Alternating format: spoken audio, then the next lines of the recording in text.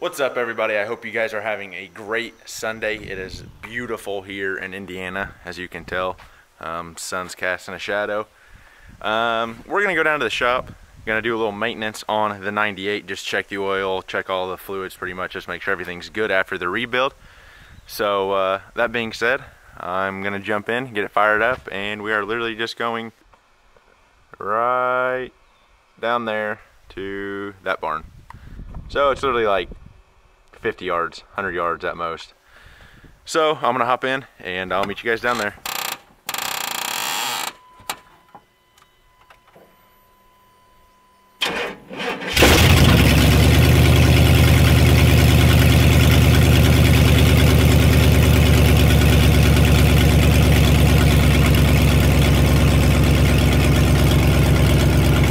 Well guys, we're down here. Told you it wouldn't take that long. Like I said, I'm gonna check fluids and everything. Just kind of a random vlog type day. Didn't do much besides cut grass. Went to town and got lumber for I guess like a deer blind / tree stand I plan on building. Because I want to do some film hunts this year. Kind of change it up a little bit from the normal truck stuff. If you guys would like for me to upload some of those, just let me know in the comments. That's what all this is about. There's my sister's dog. Don't know where she came from, but gonna try and get some film hunts and stuff, so just let me know what you guys think of those. And yeah, I'm gonna check some of the fluids here. Gonna let it cool off a little bit because those headers get pretty warm just moving down the road a little bit. So that being said, I am going to grab some tools real quick, and I'll bring you guys back once I get everything together. Okay guys, I'm gonna put the rest of this windshield washer fluid in there. Gonna top it off with some antifreeze. I just put some water in it, so I'm gonna go ahead and top those off, starting out with the fluids.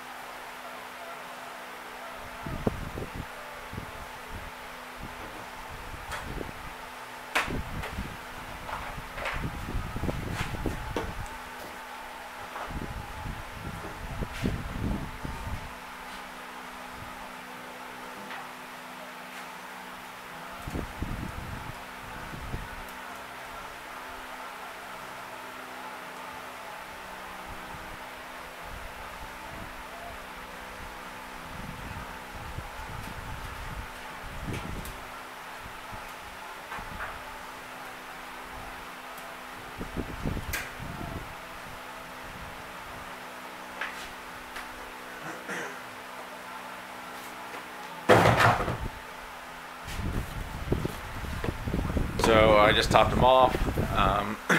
So you can see washer fluids filled all the way up.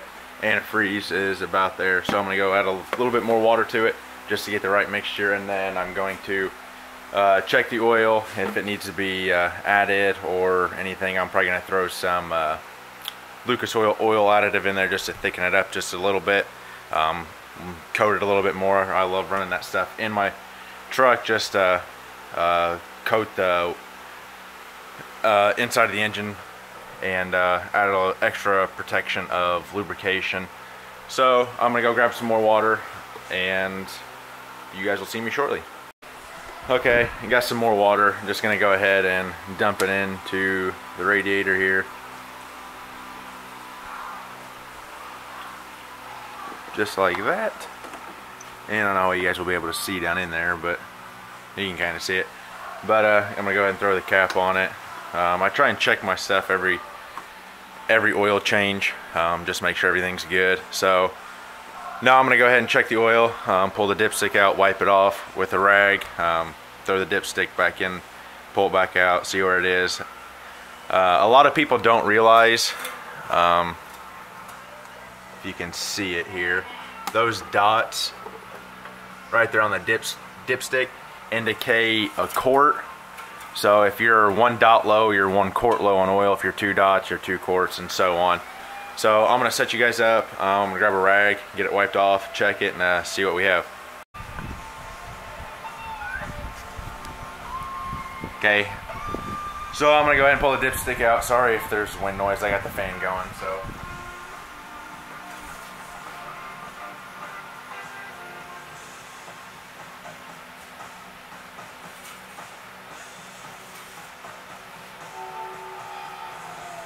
I'm gonna try and get this as best as I can on camera for you guys. So, I don't know how well you'll be able to see that, but you can see where the dot is filled, and then this one here isn't.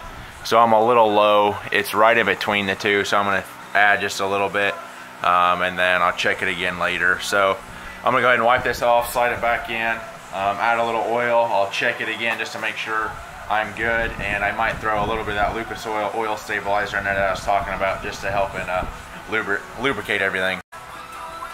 Here's that Lucas oil stabilizer I was telling you guys I use. I have high mileage just because, well, before my truck blew up, I had like 200, almost 50,000 miles on it. So I mean, there's a little bit left in here.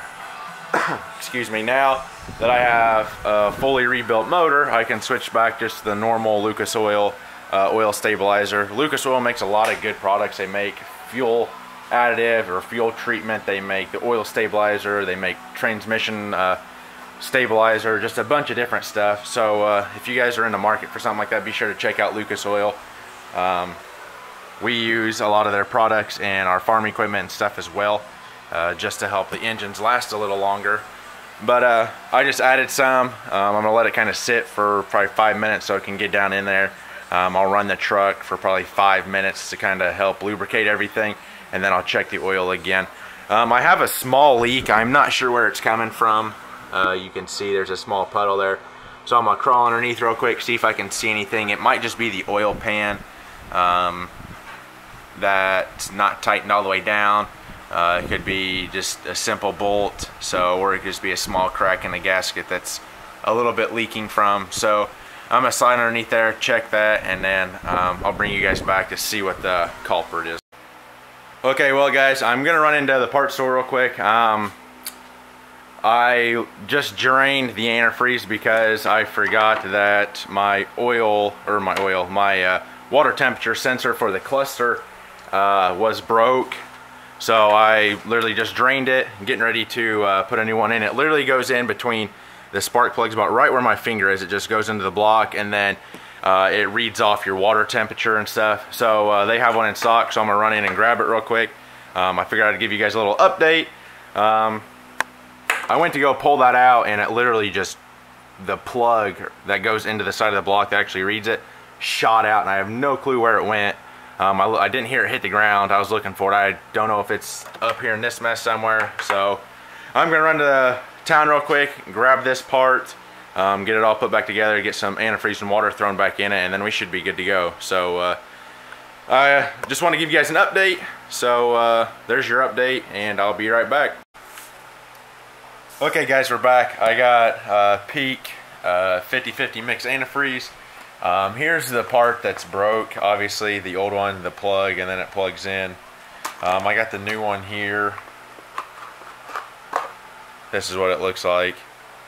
So basically this screws into the side of the block. It registers the coolant temp and then sends it to your cluster. Where it plugs in at and where it screws in at, I don't know how you guys will be able to see it, but if I can get it. So if my camera will focus, let me try and move it up. Oh, there we go. Maybe. Come on, camera.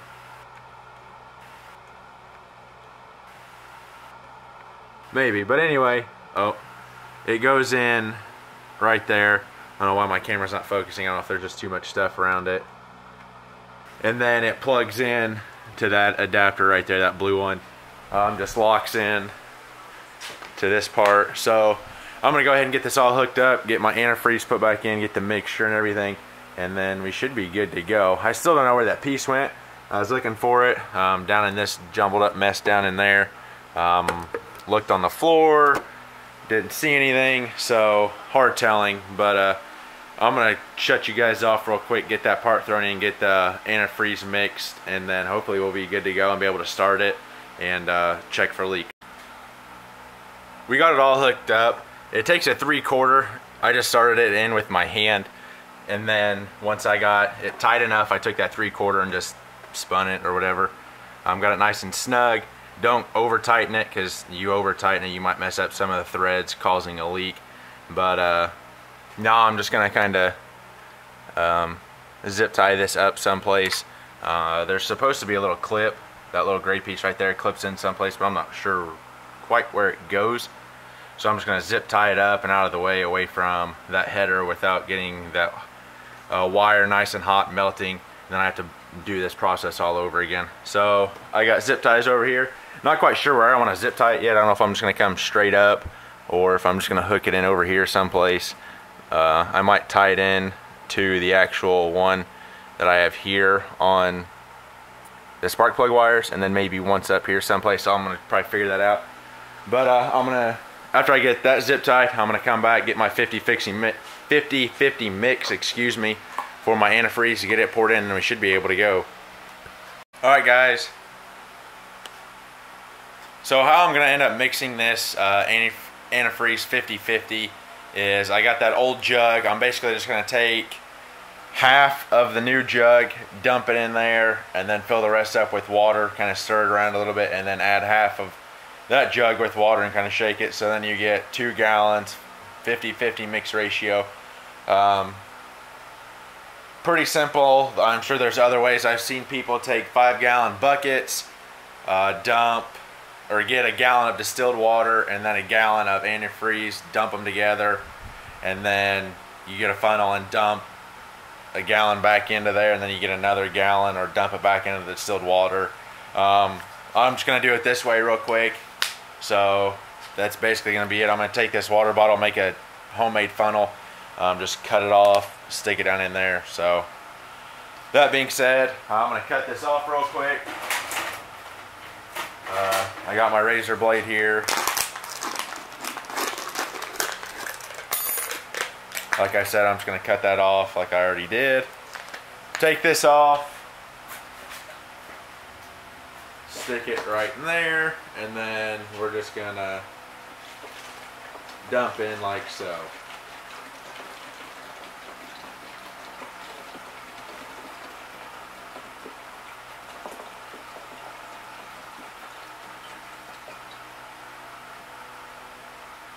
I'm gonna turn it sideways so I can breathe better and pour a lot smoother like that, instead of the gulp, gulp, gulp, gulp-ness that it was doing. So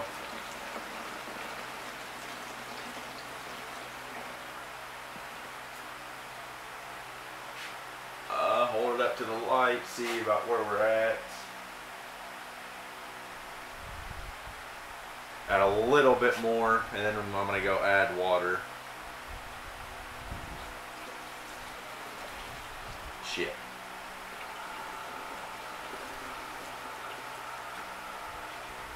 There we go.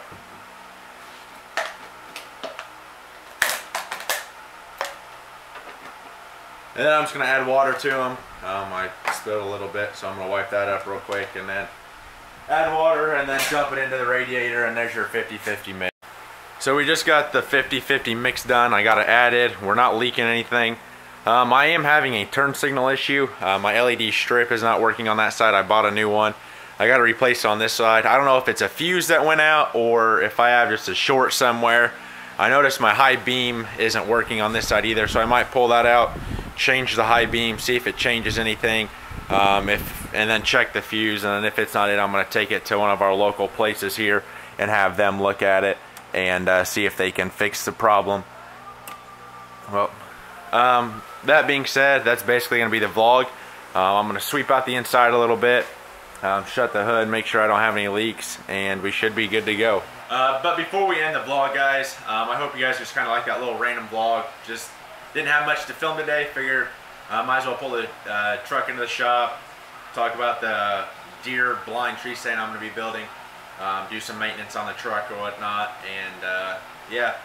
But I want to thank you guys again for getting me almost to the 4,100 subscriber mark. Let's keep the channel going. I do have sunglasses and stuff being made. It's got the saying, learning as I do, doing what I love, the saying of the channel. I also got bracelets. If you guys don't follow me on Instagram, go do it now. I'll leave a link down in the description, and then it'll be right through here somewhere. But I put a picture up of the bracelets and the sunglasses probably 2 months ago when they first came out. I've been talking to a subscriber that lives close to me about doing decals and getting t-shirts made. As far as build plans and stuff for the channel go, 79 build is still going on. I got a bunch of front end parts coming in for it. Hopefully the middle of this week. Lift kit's on it, motor and cam and everything should be going back in it. Training should be going back in it. We're just getting everything wrapped up on it. Wheels and tires will be going on it here soon too. As far as the 98 goes, this video is just kind of a check fluids and stuff, make sure everything's good to go. Probably be doing a cowl hood here soon. Got the new bed. I'm going to get sandblasted. I'm going to coat it with a rust preventative so I don't have to worry about any of that. And we're going to get painted, and hopefully this winter we'll be doing body work on it and stuff, making it look good again. My sister's looking at buying a Jeep. We might be doing a build on it, like a small block Chevy, 350, dropping it in there, like a turbo 300 trainee and stuff like that, over the winter, doing the body work on it. Like I said before, I'm probably going to do some hunting videos. If you guys would like to see those, just let me know down in the comments. I do live on a farm, so we have tractors and equipment I could do videos on. I could do shooting videos. I could do basically anything you guys wanted, as long as it's vehicle related, farm related, guns related. I have it. We have dirt bikes, we have four-wheelers. We could do riding videos and stuff like that. Just let me know down in the comments. I want to thank you guys again for almost 4,100 subscribers. I think once we hit the 5,000 mark, we'll be doing a 52-inch curved light bar giveaway. Might throw some pods in with it, throw a set of sunglasses in with it, throw a bracelet in it, throw a t-shirt in it. Just one big bundle giveaway. That's if we hit the 5,000 subscriber mark, and that's if we start getting merch made, so you guys can buy it. Probably like every $10 spent or something, you get one entry. So I'll keep you guys up to date on the giveaway. Like I said, I got to get some merch lined up, get it launched and stuff like that. But I want to thank you guys again. I hope you guys enjoyed this little random vlog today, and I'll see you guys in the next video. Peace.